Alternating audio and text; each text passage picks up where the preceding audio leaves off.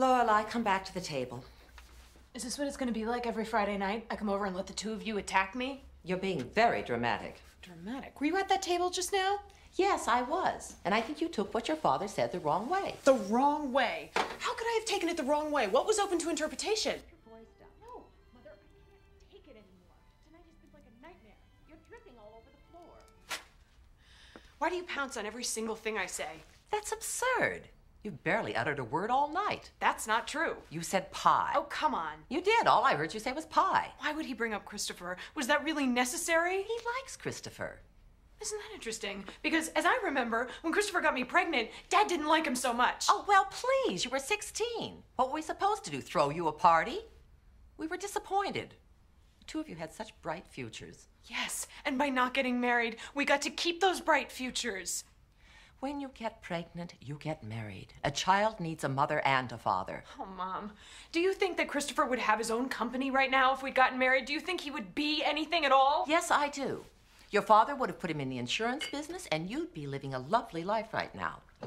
He didn't want to be in the insurance business, and I am living a lovely life right now. That's right. Far away from us. Oh, here we go. You took that girl and completely shut us out of your life. You wanted to control me. You were still a child. I stopped being a child the minute the strip turned pink, okay?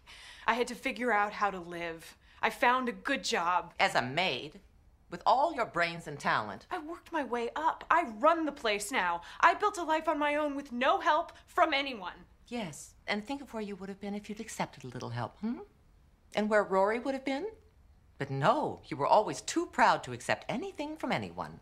Well, I wasn't too proud to come here to you two begging for money for my kid's school, was I? No, you certainly weren't. But you're too proud to let her know where you got it from, aren't you? Well, fine. You have your precious pride, and I have my weekly dinners. Isn't that nice? We both win.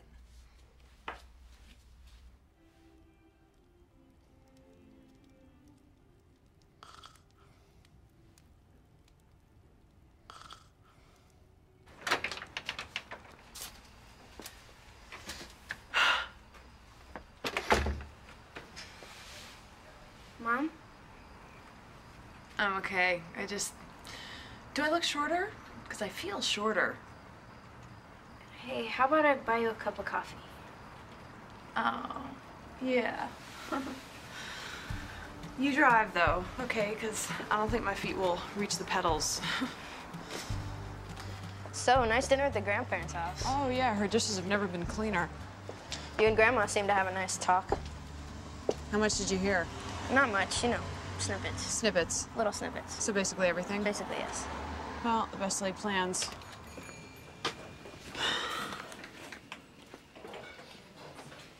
I think it was really brave of you to ask them for money.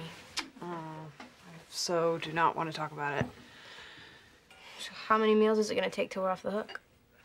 I think the deli spread at my funeral will be the last one.